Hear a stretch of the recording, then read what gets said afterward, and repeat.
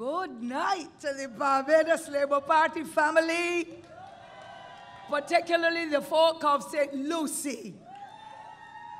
The driver of L2551 has been asked to remove the vehicle.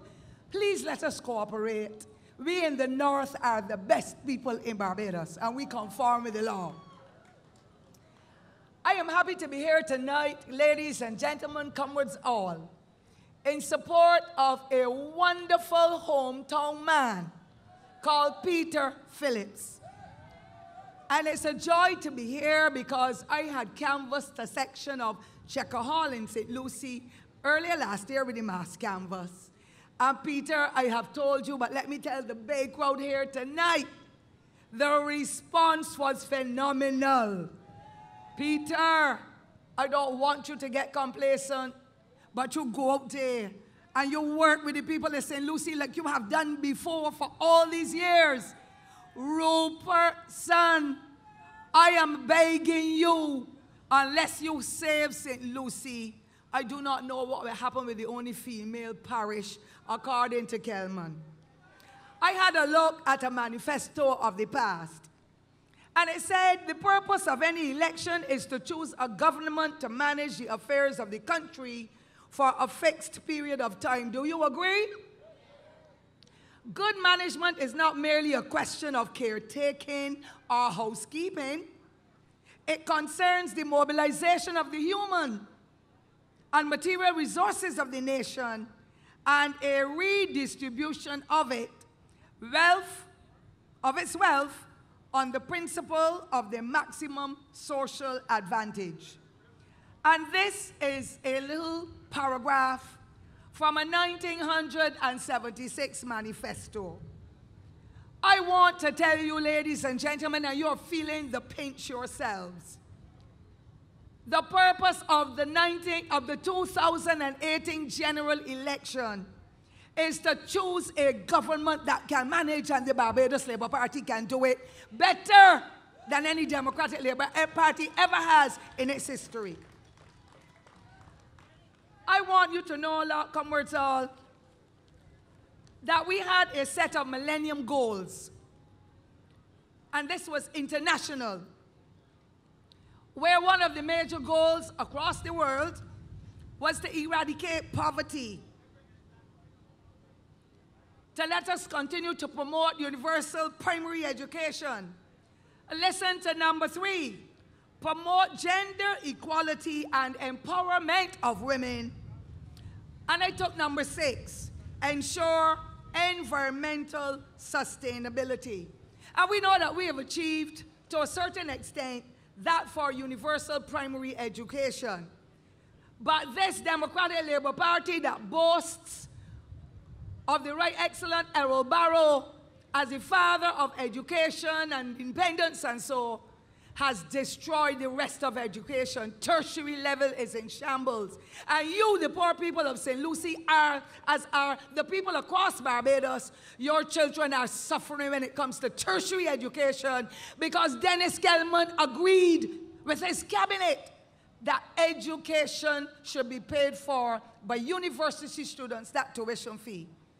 I condemn what they have done, and I'm sure you do too, because every household needs an individual who will uplift that household and bring that family out of poverty. I also want to ask you, comrades, what is happening in our schools when it comes to school meals? And I'm going to give it to you because Eddie has to speak. What is happening where our children received lunch 2 Thursdays ago at 3:05, the schools in the North? That sometimes is the only meal we can give our children since the Democratic Labour Party has started its draconian measures, where people have lost their work. All grannies and granddads have had some of their pension taken away. The cost of living is so high. It's not only high in St. Thomas and high across the rest of Barbados. St. Lucie is feeling it too. Your member of parliament agreed to those changes that are now impacting on you, on your health. I am going to deal with the Millennium Goal number 3 after, in the time they've given me. But there is a measure of fear in this Democratic Labour Party government. It's the first time in my life, and I always tell you all, I'm only 35.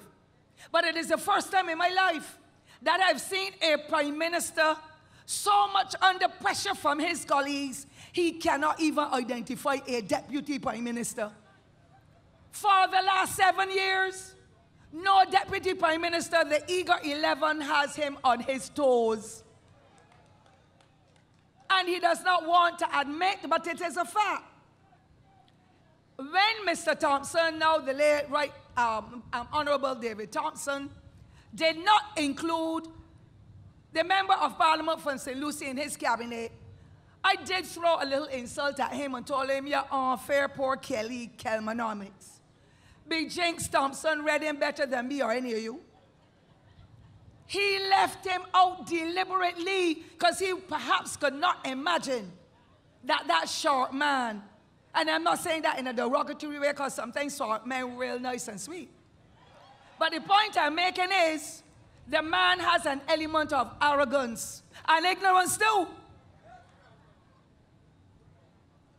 And tries to contribute to everything that does not even call to him when he's out of his depth. So for you to get another member of parliament in Kelman again and give him another term, having been here for a quarter of a century almost, I have a problem. Because for a member of parliament to tell the rest of the world with the video that 20% is more than 80, you need a member of parliament in Peter Phillips.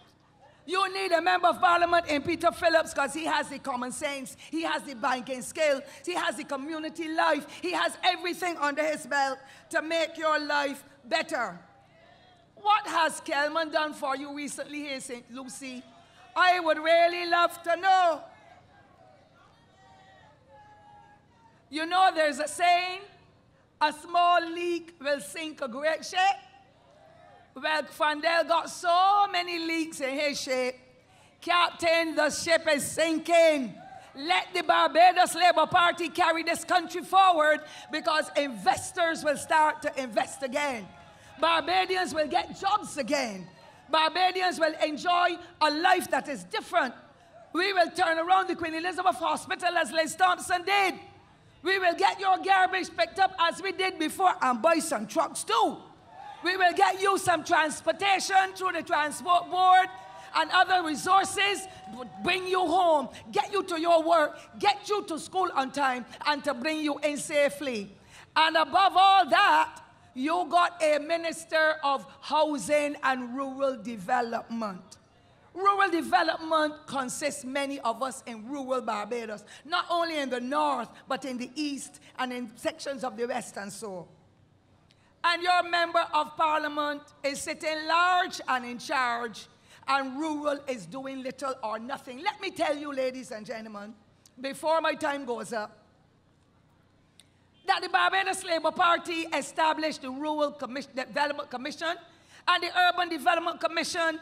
We saw houses repaired, new houses built at a cost that was commensurate with the quality house that was being offered. We saw roads being built both with the asphalt and with concrete. We saw over 700 people being trained every year in the rural department, through the rural department with the small business and so that they can develop skills in marketing. They can develop skills in accounting. They can develop their own businesses because rural is to do with entrepreneurship. So is urban. Today, we cannot tell anybody, and we can hardly show them a single house that Dennis Kelman has repaired or built, except some that I will tell you about now. But you know what hurts me most? I got Michael Ashley to acquire 47 lots in 40 acres. This is showing you how ridiculous the man is. And that gentleman gave away all 47 spots in St. Thomas to strangers. I want him pass through St. Thomas though, because he can drop in some potholes bigger than the ones down to St. Lucie. He can get some flat tires too, because he lives or sleeps in St. Thomas, but he gives the impression that St. Lucie is where he lives. So he has to mark his car L. I live in St. Thomas, and if I were living in St. Lucie, I would have to mark my car L, but I'm not going to live in St. Thomas and mark my car number anything else but where I live. I have another problem where Dennis Kelman supported every one of those high-rise projects that the government came up with. And you know, the Valerie and the Grotto, above and beyond any of you and the salary that you probably work for. He supported the government sending home over 4,000 people. He supported every one of those measures that his government came through, because he has to talk and everything. I feel sorry for Kelman. When he calls VOB, oh my Lord, he gets treated so badly. Peter Phillips would never do that. Peter Phillips has the capacity, the ability, the tenacity to carry St. Lucie forward. Kelly is a village man, and they expected him to treat Lucy, that female he talks about, even better. But you know what else? He was responsible for the Housing Neighborhood Upgrade Program, a program that has $60 million in it. And when Michael Lashley left, he was the person to carry out that program, a 6-year period with that $60 million for Cass Castle, the Garden Land, Allen View, and Greenfields, where very impoverished people live, and they needed to get the houses repaired. They needed a little sewage system. They needed some employment. The project of $60 million Barbados dollars had it in. You know what? Kelman did not function. The Democratic Labour Party did not function. An amount of $47 million was sent back to the IADB because they did not meet the 6-year conditionalities. And the people in Cass Castle, the people in Greenfields, the people even in St. Lucie, because some of you all could have had a $10,000 amount to help to upgrade the roof of your house or to build on a little extra bedroom. You did not benefit. Your member of parliament sat and was to have presided over it, and that money went right back to the IADB. You need a member of parliament who cares for you.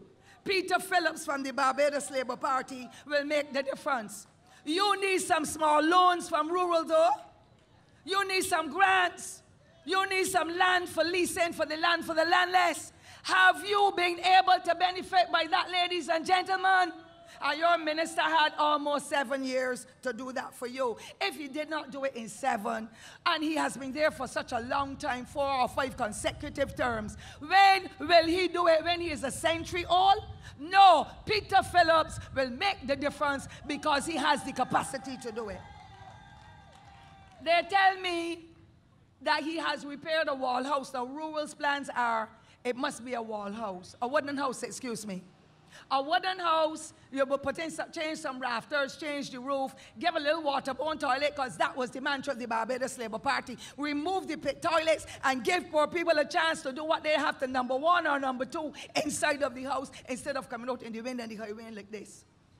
Lo and behold, a house in Stroud Bay that is a wall house was repaired for $70,000, 70. It could have built 2.5 houses. Who here did not get the little old lady, the old man in the wheelchair? You can't even wheel it through the house. The flooring so bad. St. Lucie, you're feeling it. We are feeling it in St. Joseph, St. Thomas, St. Andrew, St. James, St. John, sections of St. Philip. And Kelly ain't doing a thing for you. A contract to complete a wall house at $1.25 $65,000, and now it was going to cost $100,000 to complete it. A wall structure, that is madness.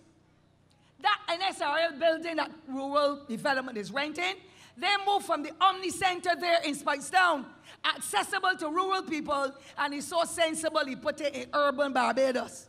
And you know what? That used to be, I understand, just over $7,000 per month for the rent. You know how much they're paying for it now?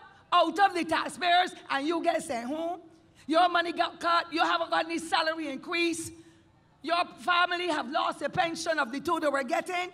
$66,000 a month for the Omni Center, and $18,000 for electricity in that building.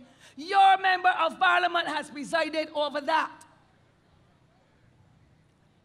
In mid-2016-17, that rural electrification board that should give you a street light, that should give you a light pole if you're too far from the road and you don't have the funds, owed by the government $300,000. I hope they have paid it, because you know what? The Labour Party is looking fairly fruitful in coming to be the government again. But I don't know who me and the team will manage it if they do, and I believe we will, because of the standards that we uphold and because of the capacity of our 30 members, or I shouldn't say members of parliament yet, or 30 members who are candidates, who have the vision, they have the know-how, they have the commitment, the governance model is there. The Labour Party will turn that around.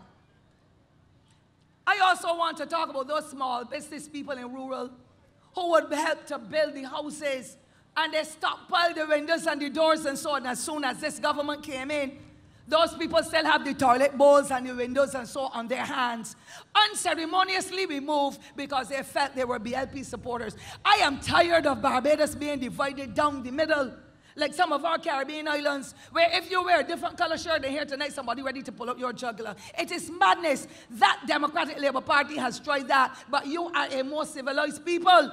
You love your people, whether they are B's or D's, because at the end of the day, we have to live here together. Now, I'm going to come closer to my ending. The hometown boy is the boy for you to look towards. And that hometown boy and that hometown man now is none other than Peter Phillips.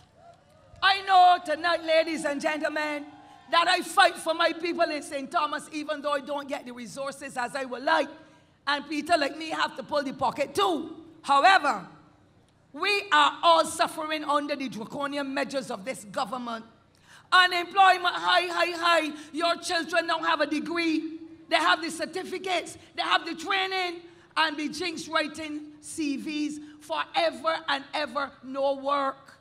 Only menial task, and then they wanted to give something for something to get the little wages when the week come. Education in a mess, Kelly supported that.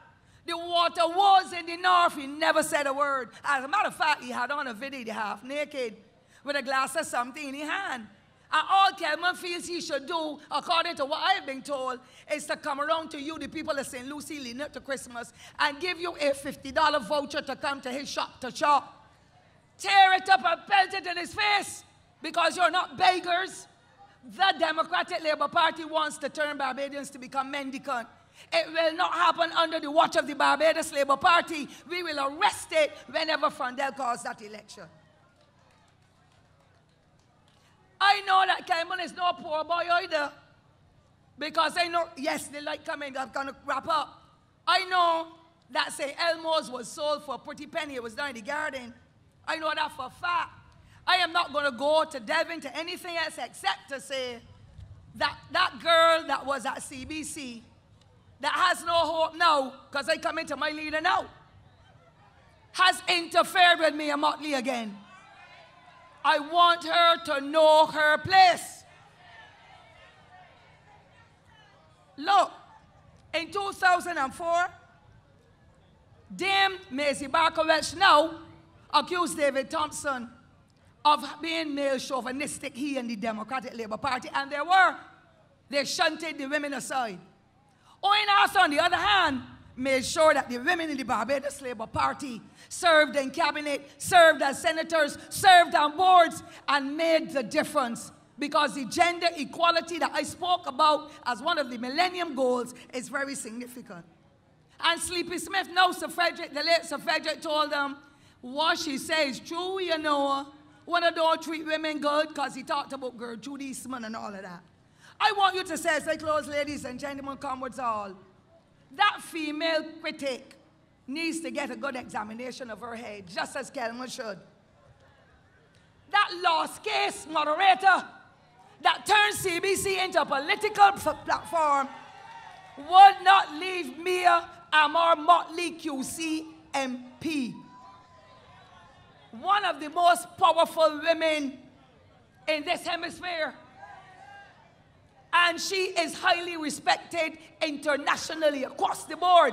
Almost everywhere you go, you hear, is that where Mia Motley comes from? Oh, she is so brilliant. and Barbadians choose to tear her down, some of them.